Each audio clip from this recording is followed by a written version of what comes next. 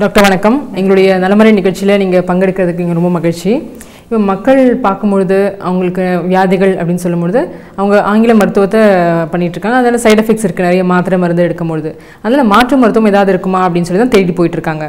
இப்போ நீங்கள் வந்து மாற்று மருத்துவம் அதாவது அக்குபஞ்சர் பண்ணிகிட்ருக்கீங்க.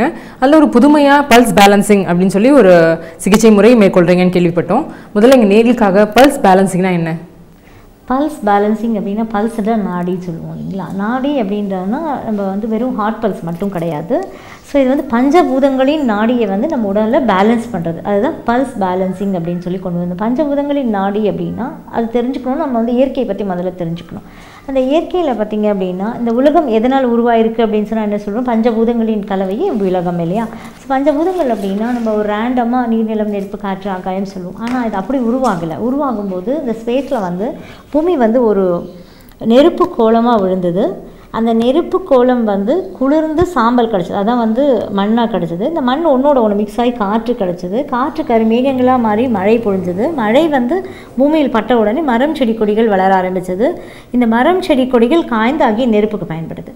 இந்த உலகம் வந்து இப்படி ஒரு சுற்று ஒன்றுலேருந்து ஒன்று கன்ஸ்ட்ரக்ட் பண்ணிக்கிட்டு இருக்கு. எப்போவுமே எனர்ஜி வந்து நெய்தர் கேன் பி கிரியேட்டட் நார் கேன் பி டெஸ்ட்ராய்ட். மனிதன் உருவான காலத்திலேயே சித்தர்கள் என்ன சொல்லியிருக்காங்க அப்படின்னு பார்த்தீங்கன்னா, அண்டத்தில் உள்ளதே பிண்டத்தில் உள்ளது, பிண்டத்தில் உள்ளதே அண்டத்தில் உள்ளது. இன்னொன்று, உருவான பொருளை உருவாக்கிய பொருளை பாதுகாக்க வேண்டும்.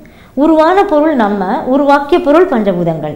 ஸோ அதே மாதிரி அண்டம்ன்றது வந்து பிரபஞ்ச சக்தி, அதே பிண்டம்ன்றது நம்ம. அந்த பிரபஞ்ச சக்தியில் இருக்கக்கூடிய இதே இந்த 5 எலிமெண்ட்ஸ் தான் நம்ம உடம்புல இருக்குது. இதை வந்து வகையறுத்திருக்காங்க. எப்படின்னு பார்த்தீங்கன்னா, இதுதான் பிரபஞ்சம். பிரபஞ்சத்துலேருந்து இந்த எனர்ஜி நம்ம உடம்புக்குள்ளே ஓடிக்கிட்டே இருக்கும். நம்ம பாடியில் எந்தெந்த இடத்துல எந்தெந்த எனர்ஜியால் உருவாக்கப்பட்டிருக்கு. அதுக்கு முன்னாடி பார்த்தோம் அப்படின்னா நம்ம வந்து இப்போது ஒரு கான்செப்ட் வந்து பஞ்சபூதங்களின் கலவையே யூனிவர்ஸ் சொல்லலாம். சயின்டிஃபிக்காக பார்த்தோம்னா matter and energy Waals the universe. Matter and energy, kidney, மூத்திரப்பை, urinary bladder சொல்லுவாங்க. அண்ட் ஆல்சோ நம்முடைய காதுகள், 2 காதுகளும், முடி, தலையில் இருக்கக்கூடிய முடி, அந்த ரீப்ரொடக்டிவ் ஆர்கன்ஸ்னால் இன உற்பத்தி உறுப்புகள் சொல்லுவாங்க, ரீப்ரொடக்டிவ் ஆர்கன்ஸ். அந்த போன்ஸ், எலும்புகள், இவை எல்லாமே வாட்டர் எலிமெண்ட்டின், நீரின் தன்மையை கொண்டதாக இருக்குது நம்ம பாடியில். கல்லீரல், அந்த கால் பிளாடர், பித்தப்பை, கண்கள், அப்புறம் வந்து மசில்ஸ், தசைகள், நரம்புகள், arteries, immunity, stress, creativity, concentration, memory power, இவை எல்லாமே வந்து வுட் எலிமெண்ட்டை சார்ந்ததாக இருக்குது. ஸோ இப்போ பார்த்திங்கன்னா இந்த உடலில் இருக்கக்கூடிய ஒட்டுமொத்த உறுப்புகளையும் பஞ்சபூதங்களின் தன்மையாக பிரிச்சுட்டாங்க. யார் இது பண்ணியிருக்காங்கன்னா சித்தர்கள் வரையறுத்திருக்காங்க. டாக்டர், நீங்கள் சொன்னது வந்து சித்தர்கள், அதாவது அந்த காலத்திலேயே பல 100 ஆண்டுகளுக்கு முன்னாடியே வந்து பிரபஞ்ச சக்தியோடு இணைந்தது தான் நம்மளோட உடல் உறுப்புகள் அப்படின்றத நீங்கள் சார்ட் மூலமாக தெளிவாக சொல்லியிருக்கீங்க. இப்போ இந்த பிரபஞ்ச சக்தியும் நம்ம உடல் உறுப்புகளும் எப்படி இணைந்து செயல்படுது? தோல் கடியில் வந்து ஒரு பாதை இருக்குது. அதில் வந்து இந்த பிரபஞ்ச சக்தியை நம்ம உடம்புக்குள்ளே எடுத்துகிட்டு போயிட்டு இது சம்மந்தப்பட்ட உறுப்புகள் பார்த்தோம் இல்லைங்களா, அந்த உறுப்புகளை சுற்றி இந்த எனர்ஜி வந்து எப்போவுமே இருக்கும். அந்த உறுப்புகளுக்கு என்ன ஃபுட்டுன்னா இந்த எனர்ஜி தான். இந்த உயிர் சக்தி நம்ம பிரபஞ்சத்திலேருந்து எடுத்துகிட்டு போகுதுன்னு சொன்னோம் இல்லைங்களா. இதுக்கு பார்த்திங்கன்னா ஒரு 14 உயிர் சக்தி பாதைகள் இருக்குது. அதை தாண்டி சின்ன சின்ன மெரிடியன்ஸ் நிறையவே இருக்குது. ஆனால் நம்ம வந்து பஞ்சபூத சக்தி வந்து உடலுக்கு எடுத்துகிட்டு போகிற மெரிடியனை மட்டும்தான் நம்ம பார்க்குறோம். ஸோ இந்த எனர்ஜி வந்து யூனிவர்ஸ்லேருந்து நம்ம உடம்புக்குள்ளே எடுத்துகிட்டு போகிற பாதை இதுதான். நெயில் கார்னர்ஸ்லேருந்து கால்லையும் கையிலையும் இருக்கக்கூடிய நெயில் கார்னர்ஸ் வரையும் இந்த எனர்ஜி இப்படியே தான் எடுத்துகிட்டு போகப்படுது. மேட்டரால் உருவாக்கப்பட்ட ஆர்கன்ஸ் பார்த்திங்கன்னா மண்ணீரலும் வயிறும். ஸோ இதை சுற்றி இந்த எனர்ஜி என்ன பண்ணும், இந்த ஆர்கனை சுற்றி போய் ஒரு லேயர் மாதிரி ஃபார்ம் பண்ணிக்கிட்டு அந்த ஆர்கனுக்கு தேவையான உணவு இந்த எனர்ஜி தான். இந்த ஆர்கன் டல்லாக ஆகும்போதோ ஒரு எனர்ஜி இல்லாமல் ஆகும்போதோ என்ன பண்ணணும்னா இந்த எனர்ஜி எடுத்துக்கிட்டு ரிஜுவினேட் பண்ணி அது சம்மந்தப்பட்ட நோய்கள் வரும்போது இந்த ஆர்கன்ஸ் வந்து சரி பண்ணிடும். இப்போ நோய்கள்னு பார்த்தோன்னா 4448 நோய்கள் இருக்குதுன்னு சொல்லி சித்தர்கள் சொல்லியிருக்காங்க. உடல் மற்றும் மன ரீதியான பிரச்சனைகள் மொத்தமே. அப்போ ஒரு எனர்ஜி நம்ம உடம்புக்குள்ளே ட்ராவல் பண்ணலை அப்படின்னா 888 நோய்கள் உருவாக நமக்கு சான்சஸ் இருக்குது. மேட்டருக்கு வந்து தேவையான எனர்ஜி பிரபஞ்சத்திலேருந்து போய்கிட்டே இருந்ததுன்னா இந்த ஆர்கன் அதெல்லாம் எடுத்து ரிஜுவினேட் பண்ணிக்கிட்டு அது சம்மந்தப்பட்ட நோய்களான 888 நோய்கள் வரும்போது அதை வந்து இதை அட்ரஸ் பண்ணிடும். டாக்டர், பெரும்பான்மையான மக்கள் அவங்களுக்கு தெரிஞ்சது வந்து ஆங்கில மருத்துவம், அலோபதி தான். இப்போ அவங்களுக்கு ஏதாவது நோயின்னு சொன்ன உடனே மருத்துவமனைக்கு போவாங்க. அங்கே டாக்டர்ஸ் என்ன பண்ணுவாங்கன்னா பிளட் டெஸ்ட் எடுப்பாங்க, யூரின் டெஸ்ட் எடுப்பாங்க. அதை பார்த்து நோயோட தன்மையை தெரிஞ்சுக்கிட்டு அதுக்கான மருந்து மாத்திரைகள் கொடுப்பாங்க. அதுதான் வந்து ஒரு பேசிக் ட்ரீட்மெண்ட்டாக இருக்குது. இப்போ நீங்கள் சொன்னது பல்ஸ் பேலன்சிங் அப்படின்றது கேட்கறதுக்கு புதுமையாக இருக்குது. உங்ககிட்ட ஒரு நோயாளி வரும்போது அப்படி என்ன கைண்ட் ஆஃப் ட்ரீட்மெண்ட் நீங்கள் ஹேண்டில் பண்ணுவீங்க? என்னென்ன வழிமுறைகள் நீங்கள் மேற்கொள்கிறீங்க? எங்ககிட்ட பேஷண்ட்ஸ் வரும்போது நம்ம என்ன பண்ணுறோன்னா ஃபஸ்ட்டு அந்த எனர்ஜி வந்து ரிசீவ் ஆகுதா இல்லையா நாடியில் தொட்டு பார்க்குறோம். நாடி பார்த்தோன்னே இந்த எனர்ஜி ரிசீவ் ஆகுதா இல்லையா, கன்ஸ்ட்ரக்ஷன் ஒன்றுலேருந்து ஒன்று ஃபார்ம் பண்ணுதா, ஒன்று டெஸ்ட்ராய் பண்ணிக்காமல் இருக்குதான்ற 3 ஆஸ்பெக்ட் நம்ம பார்த்துப்போம். பார்த்துக்கிட்டு நிறைய இன்னைக்கு பிறந்த குழந்தை கொண்டு வந்தால் கூட எனர்ஜி ரிசீவ் ஆகுறது கிடையாது, ஏன்னா அது அம்மா பாக்கெட் வரதுனால. ஸோ அந்த எனர்ஜி வந்து ரிசீவ் ஆகலைன்னா அது எந்த இடத்துல பிளாக் ஆயிருக்குன்னு கண்டுபிடிச்சி அந்த இடத்துல ஒரு காப்பர் நீடில் போடுறோம். இப்போ இந்த உடம்புல வந்து எந்த இடத்துல பிளாக் இருக்கோ அந்த இடத்துல வந்து ஒரு காப்பர் நீடில் போடும்போது அந்த எனர்ஜியால் உருவான பிளாக்கேஜஸ் வந்து இந்த எனர்ஜி காப்பர் வந்து good conductor of energy. So இந்த எனர்ஜியை எடுத்துக்கிட்டு இந்த பிளாக்கான எனர்ஜியை வந்து ஃப்ளஷ் அவுட் பண்ணி உள்ளுக்குள்ளே அனுப்புறது. அப்போ என்ன ஆகுது, அந்த ஃப்ரெஷ் எனர்ஜி உள்ளுக்குள்ளே போக ஆரம்பிக்குது. நம்ம முதல்ல பார்த்த மாதிரி அந்தந்த உறுப்புகளுக்கு வந்து அந்த உறுப்புகளை சுற்றி அந்த எனர்ஜி ஒரு லேயர் ஃபார்ம் பண்ணிக்க ஆரம்பிக்குது. அது ரிலேட்டட் ப்ராப்ளம்ஸ் 888 ப்ராப்ளம்ஸ் இருந்ததுன்னா அதை வந்து இதை அட்ரஸ் பண்ணிடும். நம்ம நோய்களை மட்டும் சரி பண்ணிக்கிட்டு இருக்கோம். அதனால வந்து அந்த நோயின் முதற் காரணத்தை கண்டுபிடிக்காததுனால திரும்ப திரும்ப திரும்ப பல நோய்கள் நமக்கு வந்துக்கிட்டு இருக்குது. ஸோ இதோட மெயின் கான்செப்ட் பார்த்தீங்கன்னா அதனால் பஞ்சபூதங்கள்னால் உருவான உடம்பை வந்து அந்த எனர்ஜி கரெக்டாக சர்க்குலேட் பண்ண வச்சுட்டோம்னா நோய் நொடி இல்லாத ஒரு வாழ்க்கையை வந்து நம்ம லைஃப் லாங் எடுத்துகிட்டு போகலாம். ஸோ இப்போ பஞ்சபூதத்தில் ஏதாவது ஒரு பிரச்சனை இருக்கும் பட்சத்தில் நோய் வருதுன்னு சொல்லிட்டீங்க, அது நாடி மூலமாக கண்டறிய முடியும்னு சொல்லிட்டீங்க. இப்போ எந்த மாதிரியான வியாதிகளை வந்து இந்த பல்ஸ் பேலன்சிங் மூலமாக குணப்படுத்த முடியும்? மன ரீதியான உடல் ரீதியான எல்லா நோய்களுமே சரி பண்ண முடியும். It's a matter of slow and fast. இது 2 தான் வந்து இதில் சில நோய்கள் இப்போ diabetic, kidney failure, asthma, thyroid, phone problems, any type of phone problems, urinary bladder, spinal காலம், இந்த மாதிரி எல்லா டைப் ஆஃப் பிரச்சனைகள். அண்ட் ஆல்சோ மன ரீதியாக பார்த்தீங்கன்னா டிப்ரெஷன், ஹைப்பர் ஆக்டிவ், இந்த மாதிரி குழந்தைகள் உண்டான மென்டல் ஆக்டிவிட்டி ப்ராப்ளம், இந்த மாதிரி எல்லா விதமான ப்ராப்ளம்ஸும் வராங்க. வரும்போது என்ன ஆகுதுன்னா அவங்க மெயினாக இருக்கக்கூடிய ப்ராப்ளம் ஒன்று தான் சொல்லுவாங்க. இப்போ வந்து எனக்கு டயபெட்டிக் இருக்குங்க, பிபி இருக்குங்க, அதுதான் மெயினாக தெரியக்கூடியதுன்னு சொல்லுவாங்க. டயபெட்டிக் தான் இப்போ நம்ம ஒன்றா இருக்க பெரும்பான்மை மக்களுக்கு டயபெட்டிக் தான் இருக்கு. எல்லா மருத்துவத்தையும் லைஃப் லாங் இங்கே மெடிசன் எடுத்து தான் இருக்கணும், கியூரே கிடையாதுன்னு தான் சொல்றாங்க. நீங்க என்ன சொல்றீங்க? லைஃப் லாங் மெடிசன் நான் சொல்ல மாட்டேன். இது வந்து ஏன் மெடிசன் ஒர்க் பண்ணலன்ற ஒரு சின்ன கான்செப்ட் நான் சொல்கிறேன். சாப்பாடு போடுறோம் அண்ட் ஆல்சோ மருந்துகளை போடுறோம், கெமிக்கல் ஃபர்டிலைசர்ஸ். அப்படி நேச்சுரலில் கெமிக்கல் ஃபர்டிலைசர்னா நம்ம உடம்புல வந்து அலோபதி, நேச்சுரல் ஃபர்டிலைசர்ஸ் போடுறோம், ஆர்கானிக் போடுறோம். அப்படின்னா நம்ம உடம்புல ஆயுர்வேதம், சித்தா, இந்த மாதிரி எதாவது போடுறோம். எது போட்டாலும் நம்ம சொல்கிறோம் எந்த மருந்துகள் போட்டுக்கிட்டே இருக்கோம், ஆனால் வேலை செய்ய மாட்டேங்குது சொல்கிறோம். ஏன்னா கான்க்ரீட் 4 மாதிரி இருக்குது இந்த நம்முடைய வயிறுன்றது. ஸோ அப்போ வந்து நீங்கள் என்ன மருந்துகளை போட்டாலும் அதை எடுத்து டீகம்போஸ் பண்ணி அதனுடைய நியூட்ரியன்ஸை கொடுக்க முடியாது. ஃபார் எக்ஸாம்பிள் கண்டிப்பாக நார்மல் கொண்டு வந்துடலாம். இது வந்து ஒரு டயபெட்டிஸ் பேஷண்ட் எடுக்கும்போது அவங்க வந்து மற்ற மருந்து மாத்திரைகள் எடுக்கலாமா கூடாதா? முதல்ல வரும்போது மருந்து மாத்திரைகளை எடுத்துக்குவாங்க. அப்புறமா அவங்க டாக்டர்ஸ் கிட்ட போய்கிட்டே இருக்கும்போது உங்களுக்கு நல்ல பேலன்ஸ்டாக இருக்கும்போது அந்த டோசேஜை குறைக்க ஆரம்பிப்பாங்க. அவங்களோட நான் வந்து மெடிசன்ஸில் வந்து நீங்கள் குறைச்சிடுங்க அப்படின்லாம் நாங்கள் சொல்ல மாட்டோம். ஸோ அவங்களோட பாடியிலேயே இந்த முன்னேற்றத்தை பார்ப்பாங்க. முன்னேற்றத்தை பார்த்து டாக்டர்ஸ் கிட்ட போகும்போதோ பிளட் டெஸ்ட்டில் எல்லாம் நார்மலுக்கு வரும்போது டோஸ்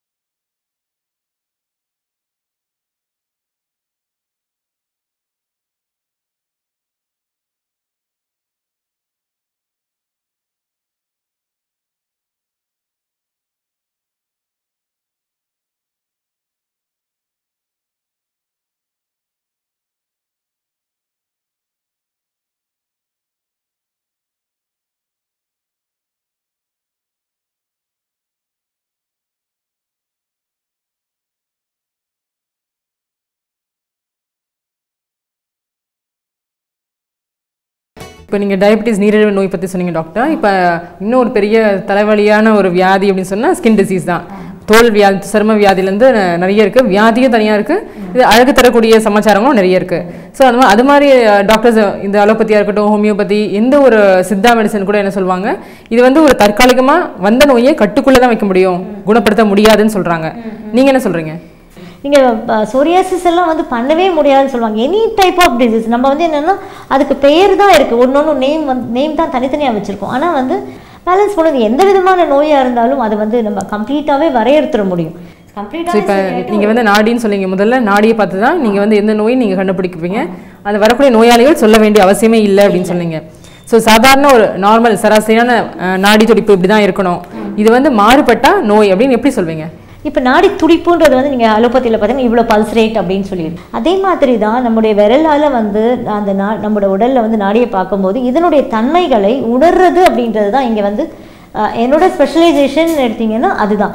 அந்த தன்மையை உணர முடிஞ்சு அப்போ ஒன்றுலேருந்து ஒன்று எனர்ஜி ஃபார்ம் ஆகுதா, ஒன்று அழிச்சிக்காமல் இருக்குதா, ரிசீவ் ஆகுதா, அந்த 3 தன்மையை நம்ம பேலன்ஸ் பண்ணிக்கிட்டோம்னா நம்ம ஆரோக்கியமான வாழ்க்கை லைஃப் லாங் ஆரோக்கியமான வாழ்க்கை வாழ்ந்துட முடியும். டாக்டர், நீங்கள் சொன்னீங்க இந்த பல்ஸ் பேலன்சிங் அப்படின்ற ஒரு சிகிச்சை முறை அக்குபஞ்சர் அடிப்படையாக வச்சு பண்ணுறது அப்படின்னு சொல்லி. அக்குபஞ்சர் அப்படின்னாலே நிறைய ஊசிகளை உடம்புல சொருகி அது 2 நாட்கள் அந்த சிகிச்சை எடுத்துக்கணும். நீங்கள் என்ன மாதிரியான ப்ரொசீஜர் ஹேண்டில் பண்ணுறீங்க? இப்போ நம்ம ஹேண்டில் பண்ணுறது அக்குபஞ்சர்னால் நீங்களே சொன்னீங்க நிறைய நீடில் போடுறது. நிறைய நீடில் யூஸ் பண்ணும்போது என்ன சிம்டமேட்டிக் என்னென்ன நீங்கள் பிரச்சனைகள் சொல்கிறீங்களோ அதுக்கு தான் நம்ம தீர்வு கொடுக்க முடியும். ஆனால் இங்கே அதனுடைய அட்வான்ஸ்டுக்கு நம்ம போகும்போது நாடியை பார்த்துட்டு நீங்கள் சொல்லாமலே ஒரே நீடில் வச்சு ஒரே நீடில் யூஸ் பண்ணும்போது இப்போ ஒரு பேஷண்ட்டுக்கு 10 ப்ராப்ளம் இருக்குது, 20 ப்ராப்ளம் இருக்குனால எல்லாமே சைமல்டேனியஸாக சரியாகும். அண்ட் ஆல்சோ ஒரு 3 வருஷத்துக்குள்ளே என்னெல்லாம் நோய்கள் வரப்போகுது அது கூட நாடியில் இண்டிகேட் பண்ணிவிடும். அதையும் சேர்த்து நம்ம எராடிகேட் பண்ணிக்கலாம். அதில் மல்டிபிள் நீடில்ஸ், இதில் ஒரே ஒரு நீடில் யூஸ் பண்ணுறோம், அவ்வளோதான். டாக்டர், இப்போ எந்த மருத்துவ முறையாக இருந்தாலும் அவங்க என்ன சொல்லுவாங்கன்னா, இந்த சின்ன குழந்தைங்களுக்கு இந்த ட்ரீட்மெண்ட் கொடுக்க முடியாது, அவங்க கொஞ்சம் வளரட்டும், இல்லை சர்ஜரியாக இருந்தால் கூட கொஞ்சம் வளர்ந்ததுக்கப்புறம் இந்த சர்ஜரி வச்சுக்கலாம் அப்படின்லாம் சொல்லுவாங்க. இப்போ நீங்கள் பின்பற்றக்கூடிய அக்குபஞ்சர் அடிப்படையாக வச்சு இந்த பல்ஸ் பேலன்சிங் நீங்கள் பண்ணிகிட்ருக்கீங்க. இது எந்த வயதினருக்கு கொடுக்கலாம், யாருக்கெல்லாம் கொடுக்க முடியாது? இது யாருக்கும் பண்ண முடியாதுன்றதே கிடையாது. ஏன்னா பிறந்த குழந்தை அன்னைக்கு பிறந்த குழந்தையிலேருந்து இறந்து போகிற தருவாயில் இருக்கக்கூடிய அனைத்து வரம்பினருக்கும் பண்ணலாம். ஏன்னு கேட்டிங்கன்னா இது சாப்பாடுன்னு நான் முதல்ல சொல்லிட்டேன். நம்ம இப்போ ஒரு குழந்தை பிறந்திருக்குன்னா அம்மா அப்பாவோட எனர்ஜி லெவலை பேஸ் பண்ணி தான் பிறந்திருக்கு. இப்போ அம்மா அப்பாவோட எனர்ஜி லெவல் குறைச்சலாக கூட்டலாக இருந்ததுன்னு வச்சுக்கோங்களேன், அந்த எனர்ஜி வயிற்றுக்குள்ளேயே பிளாக் ஆகும்போது தான் சில குழந்தைகள் கம்ப்ளீட்டாக பிளாக் ஆனால்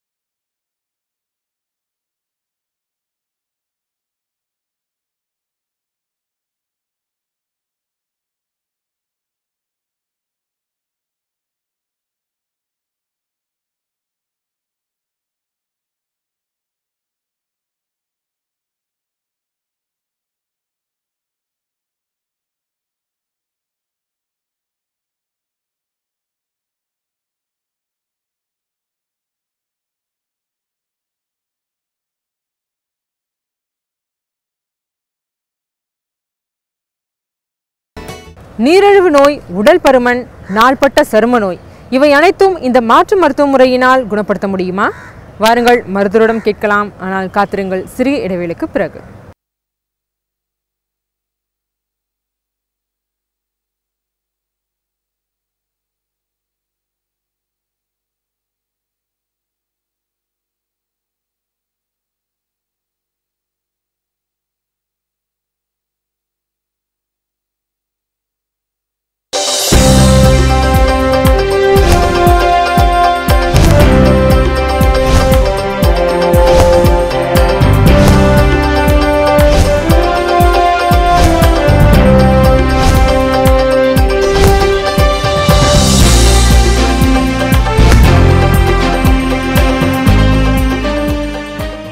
அக்குபஞ்சர் முறையில் நோய்க்கு தக்கவாறு பலவித ஊசிகளை உட்புகுத்தி நோயை குணப்படுத்துகிறார்கள்.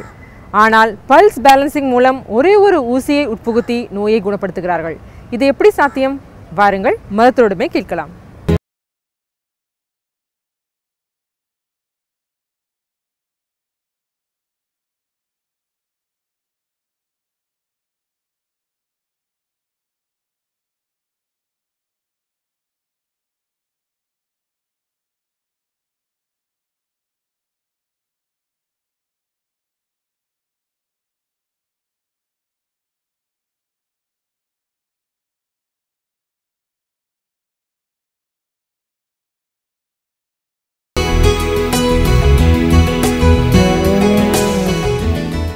டாக்டர், மருந்து மாத்திரைகள் இல்லாத சிகிச்சை அப்படின்னு காதால் கேட்கும்போதே நிறைய பேருக்கு மகிழ்ச்சி அளிக்கக்கூடியதாக தான் இருக்கும். அண்ட் தென் இது ஒரு மாதத்துக்கு ஒரு முறை மட்டும் பண்ணால் கூட போதும் அப்படின்னு சொல்கிறீங்க எந்த வியாதியாக இருந்தாலும். இந்த கேள்வி நான் கட்டாயம் மக்கள் தரப்புலேருந்து கேட்டே ஆகணும். இப்போ டயபிட்டிஸ் பற்றி முன்னாடியே சொல்லியிருந்தீங்க. அடுத்த ஒரு புதாகரமான ஒரு வியாதி மக்கள் ரொம்ப கஷ்டப்படுறாங்க அப்படின்னா உடல் பருமன், ஒபிசிட்டி. அதுக்கு இப்போ நிறைய டெக்னிக்ஸ் அண்ட் மாடர்ன் சயின்ஸில் மருத்துவத்துறை நிறைய ரிசர்ச் பண்ணியிருக்காங்க. பைபாஸ் சர்ஜரி, நம்ம வயிற்றையே பாதி அளவாக ஆக்கிட்டு உணவை குறைச்சிக்கணும் அப்படின்ற மாதிரி ஒரு சர்ஜரி வந்திருக்கு. அதுலேயே ஸ்டேப்பிள் பண்ணுறது, ஸ்டொமக் ஸ்டேப்பிள் அப்படின்னு இருக்குது. அண்ட் தென் அதுலேயும் நிறைய டெக்னிக்ஸ் யூஸ் பண்ணுறாங்க. நீங்கள் இந்த சின்ன ஊசி மூலமாக அதை குணப்படுத்த முடியுமா? கண்டிப்பாக குணப்படுத்த முடியும். இது பேசிக்கே எனர்ஜி தான். நம்ம அந்த எனர்ஜி உள்ளுக்குள்ளே போகலைன்னா நீங்கள் சாப்பிட்ற சாப்பாடெல்லாம் ஃபேட்டாக செடிமெண்ட் ஆக போகுது நமக்கு. ஸோ இதில் என்ன பண்ணுறோம், ஏன் வெயிட் போடுறாங்க அப்படின்னு பார்த்தீங்கன்னா நம்ம அந்த டிஸ்ட்ரக்ஷன் சைக்கிளில் பார்த்தோம். தண்ணி வந்து மண்ணுக்கு வந்து சப்போர்ட் பண்ணணுமே தவிர அதிகமாக இருந்தாலும் சரி குறைச்சலாக இருந்தாலும் சரி ப்ராப்ளம் அப்படின்ட்டு. இப்போ தண்ணி வந்து அதிகமான மழை அடித்தா நேச்சர் ஒரு சைடு வந்து நேச்சர் ஒரு சைடு ஹியூமன் பாடி வச்சு பாருங்கள்.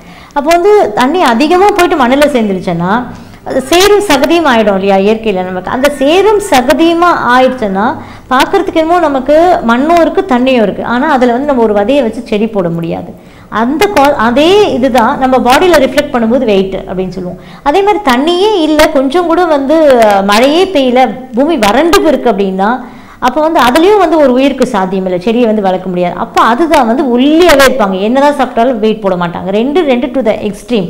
ஒன்று அதிகமாக இருக்கும்போது குறைச்சலாக இருக்கும்போது நம்ம என்ன பண்ணுறோம், வெறுமனே ரொம்ப சிம்பிளாக அந்த இந்த energy water energy earth எனர்ஜியோட mix ஆயிடுச்சு அப்படின்னா அதை பார்த்து நம்ம அந்தந்த எனர்ஜி அதுக்கு போகிற மாதிரி செப்பரேட் பண்ணி பிரித்து விட்டோம் அப்படின்னா ஸ்லோவாக டயட் எதுவுமே இல்லாமல், டயட் கண்ட்ரோல் இல்லாமல் நார்மலாக இந்த வெறும் பல்ஸ் பேலன்சிங்லேயே வெயிட்டு தானாக குறைய ஆரம்பிச்சிருக்காங்க. நிறைய கேசஸ் வந்து இந்த மாதிரி வெயிட் ரெடியூஸ் ஆகிருக்காங்க. அதோட அவேர்னஸ் இல்லாததுனால தான் இவ்வளோ பிரச்சனையாக இருக்கே தவிர வெயிட் தானாகவே குறைஞ்சிரும். எல்லாமே சாப்பிட்டுக்கிட்டு நோ ரெஸ்ட்ரிக்ஷன்ஸ்.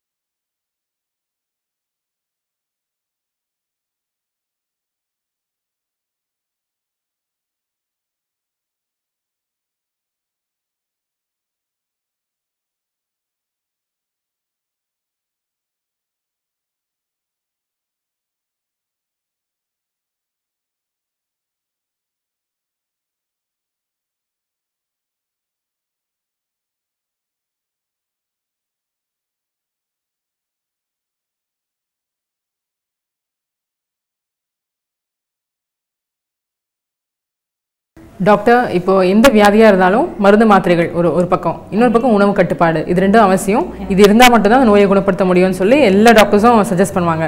ஆனால் நீங்கள் வந்து உணவு கட்டுப்பாடு வேண்டாம் அப்படின்னு சொல்வீங்களா? கண்டிப்பாக உணவு கட்டுப்பாடுன்றது வந்து தேவையில்லை. நீங்கள் வந்து இது சாப்பிடாத அதை சாப்பிடாத அப்படின்னு சொல்ல வேண்டிய அவசியம் இல்லை. வேற இங்கே வந்து இப்போ வந்து சிலர் வந்து எனக்கு இது ஒத்துக்காது அது ஒத்துக்காது சாப்பிட்டா எனக்கு இது வந்துடும்னா நான் கண்டிப்பாக வந்து எடுக்க சொல்லுவேன், நீங்கள் எடுத்துகிட்டு வாங்க அப்படின்னு சொல்லுவேன். அப்படியே நாளடைவில் என்ன பண்ணுவோம் அப்படின்னா அந்த ஃபுட்டை வந்து இந்த உடம்புல இருக்கக்கூடிய இந்த வயிறுக்கு இந்த மண்ணுக்கு ஏற்றுக்கிற மாதிரி பண்ணிவிடுவோம். எப்படின்னா அந்த எனர்ஜி ட்ராவல் பண்ணுது, அப்போ பண்ணுன்றது வந்து ரிசீவ் பண்ணிக்கிறதுக்கு ரெடியாக இருக்குது, ரிசீவ் பண்ணி டீகம்போஸ் பண்ணிக்கும். ஸோ எந்த பொருளும் ஒத்துக்காத பொருள் கிடையவே கிடையாது. அப்போ வந்து நம்ம உடம்புல தான் ஃபால்ட்டே தவிர எனக்கு ஒத்துக்காது அப்படின்னு சொல்லி அந்த பொருளை வந்து நிறுத்த வேண்டிய அவசியம் இல்லை, எனக்கு பிடிக்காதுன்னு நிறுத்தலாம்.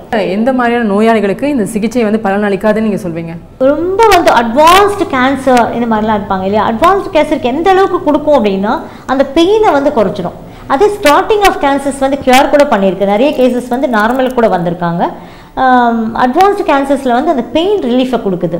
And also it leads to the peaceful death. ஏன்னா ரொம்ப கஷ்டப்பட்டு நோயில் வலியில் அவஸ்தைப்படுறவங்களுக்கு பீஸ்ஃபுல் டெத்தை கொடுக்குது, அதுதான் சொல்ல முடியும். டாக்டர், ஆரம்பக்கட்ட புற்றுநோயை கூட குணப்படுத்த முடியும் இந்த பல்ஸ் பேலன்சிங் மூலமானு கேட்கும்பொழுதே வந்து உண்மையாகவே ஒரு நல்ல விஷயமா இருக்குது, மக்களுக்கு அது உபயோகமான தகவலாக கூட இருக்கும்.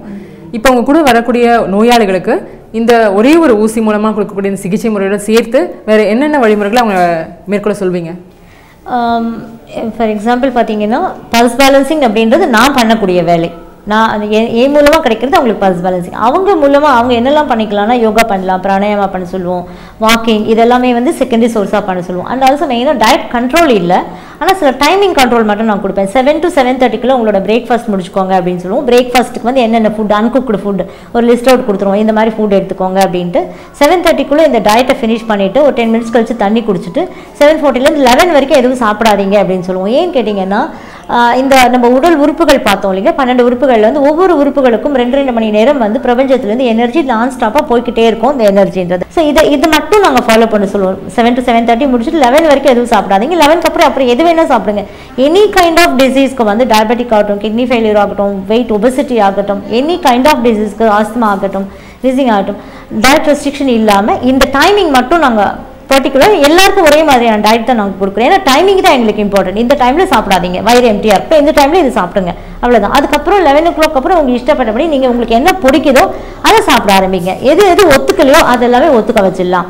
ஏன்னா மண்ணின் தன்மையை நம்ம சரி பண்ணி ஸோ நீங்கள் போடுற ஃபுட்டெல்லாம் என்ன மருந்து போடுறீங்களோ, என்ன ஃபுட் போடுறீங்களோ, இதை வந்து உடம்புக்கு ஏற்றுக்கிற மாதிரி நம்ம பண்ணிட முடியும் அப்படின்றது தான்.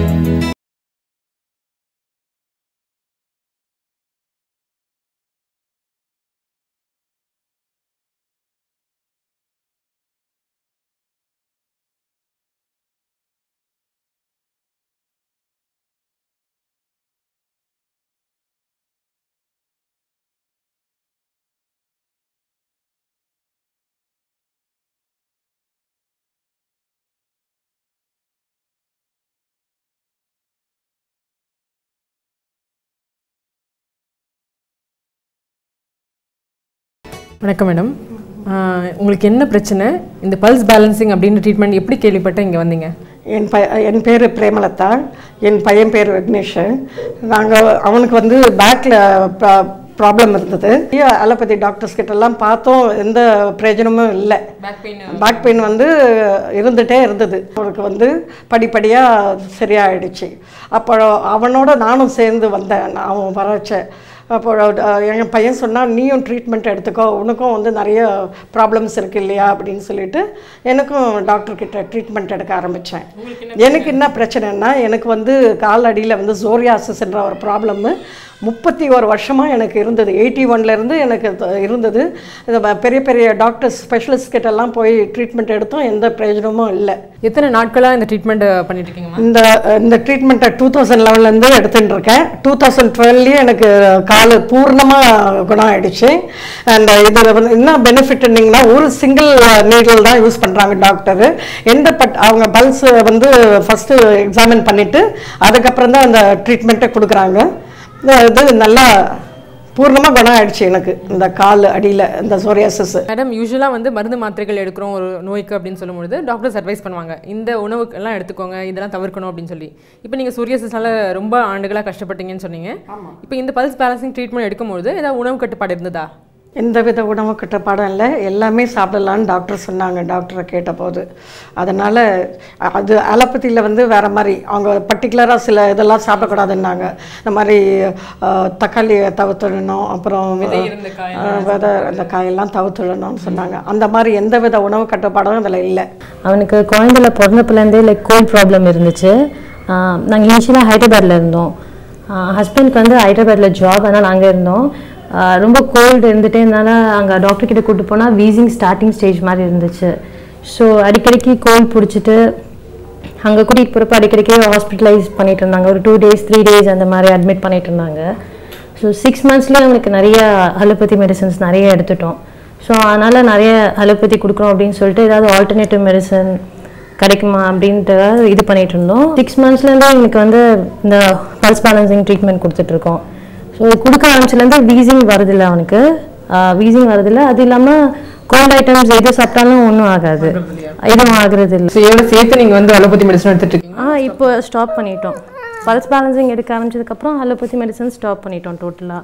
So pulse balancing is the basis for human being. இன்றைக்கி பிறந்த குழந்தையிலேருந்து இறக்குற தருவாயில் வரையிலும் இந்த முறை வந்து நமக்கு கண்டிப்பாக தேவையான ஒன்று அப்படின்றது என்னுடைய கருத்து. டாக்டர், இப்போ இருக்கக்கூடிய காலகட்டத்தில் மக்கள் அலோபதி இங்கிலீஷ் மெடிசன் தான் பெரும்பான்மையாக எடுத்துகிட்டு இருக்காங்க. இதை தாண்டி ஆயுர்வேதம், சித்தா, ஹோமியோபதி இது மாதிரியான நிறைய மாற்று மருத்துவங்கள் இருக்குது. அதோட இன்னொரு சார்ந்தது தான் அக்குபஞ்சர். நீங்கள் பண்ணக்கூடிய இந்த பல்ஸ் பேலன்சிங் வந்து அக்குபஞ்சரோட அடிப்படையாக வச்சு தான் பண்ணுறீங்க. பல்ஸ் பேலன்சிங் அப்படிங்கிறது வந்து எந்த காலகட்டத்தில் நீங்கள் வந்து கொண்டு வந்தீங்க? இந்த பல்ஸ் பேலன்சிங் அப்படின்றது பார்த்திங்கன்னா, நான் 12 வருஷம் முன்னாடி வந்து ஆராய்ச்சி பண்ணி கொண்டு வந்தேன். நான் இதை கொண்டு வந்ததனுடைய காரணமே என்னென்னா, ஹெல்தியான சில்ட்ரன், ஆரோக்கியமான குழந்தைகள் பிறக்கணும், ஆரோக்கியமான வாழ்க்கை வாழ்கிறதுக்கு, ஆரோக்கியமான இறப்புக்கு.